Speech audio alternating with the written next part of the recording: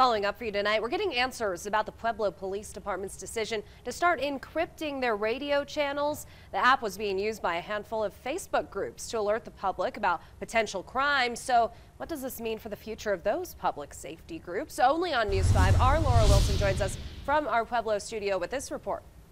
Laura.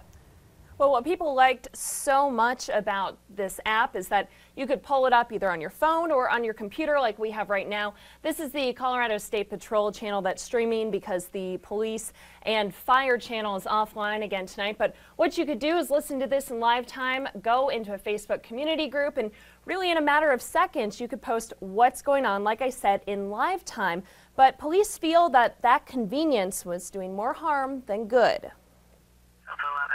In about a month's time, these police and fire channels will be nothing but white noise to the public. There's going to be the issue of less transparency. A lot of people are going to trip about not being able to actively listen. Cecil Caraway is one of the moderators for the original Pueblo Scanner Alert Facebook group. On almost every comment thread, there's a good 2 or 3 people that have said that they either have scanners and they're listening to them as well, or they are also posting. The priority for this group was always public safety and awareness by helping people steer clear of dangerous areas. But police say it was also helping criminals steer clear of officers, citing several examples during high-speed chases with violent felons who knew which areas to avoid.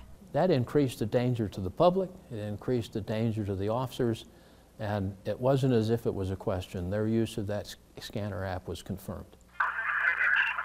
Even without access to those scanners, Caraway says there's still a need for groups like this in Pueblo. We're going to try and keep people up to date with most wanted and, recent arrests and crime and theft prevention tips. He posted a poll today asking the group how to move forward, with most people opting to transition into a neighborhood community watch group. He says they're now working on a new set of rules, which he hopes will discourage vigilante-type justice and instead encourage the community to work together. Even if it's property damage or a stolen or suspicious vehicle, post it and we'll keep an eye out and try and do our part to help you find it and get it back.